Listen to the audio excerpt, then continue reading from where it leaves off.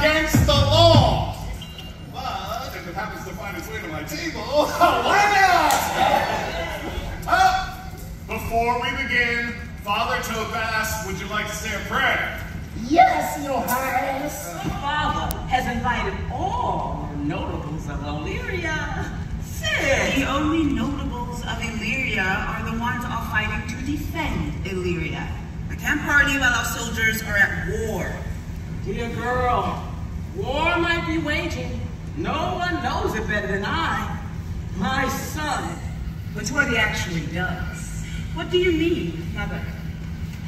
He told me that men are more infirm in their affections, meaning men are fickle. He was right. Mother, Yes. I don't want to marry the prince. If you have not met him, Perhaps I have. how? In a dream, I have. And he was cruel. It is a great honor that King Jadlia wants her to marry his only son. Well, she may not see it that way. What if Olita refuses? He's a crown prince. No woman could withstand wooing from a crown prince who could make her a queen. Oh, the things you say about women are so clearly words that a man would say about a woman. I thought you were dead. This is my true wife that I married in secret. The daughter of my nest that I loved all my life. My father told me you were dead then. No, he tried to have me killed. In fact, he ordered the priest who married us in secret to kill me. But Father Topaz did not do it.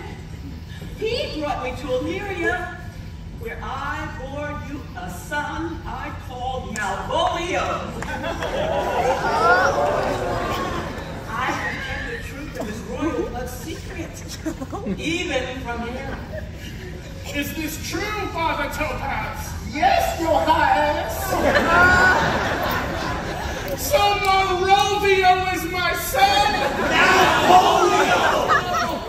You, wait. Give me. You are my firstborn.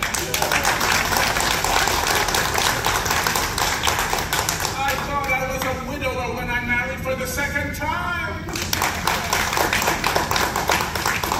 That makes me a bastard! A bastard who tried to kill me! Hang him! Oh, Father! Please, pardon my half-brother! Why? Because it's my wedding day.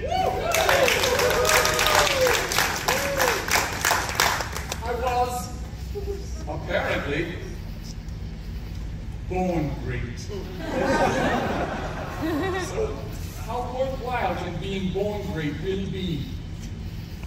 What true greatness is may only be measurable by the satisfaction a man gets when he shows forgiveness and mercy.